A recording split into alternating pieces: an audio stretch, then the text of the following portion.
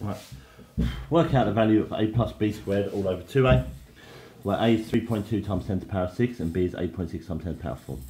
Now I'm just going to substitute these in, but what I'm going to do is every time I put one of these numbers in, I'm going to put it in brackets. So a is 3.2 times 10 to the power of 6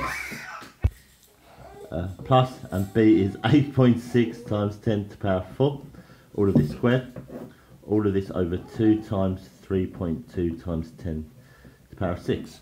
Now I've put them in brackets, and when I type into my calculator I'm going to put in brackets again, and it's because sometimes lots of big maths can come into play. Now this one here won't matter, that one there doesn't matter. This one here it will, because if you didn't put brackets in, you're squaring just to 10 to the power of 4. Now I've got a decent calculator, so I can actually just type in exactly how it looks. So let's not forget the brackets. 3.2 times 10 to the power of 6, press right, plus 8.6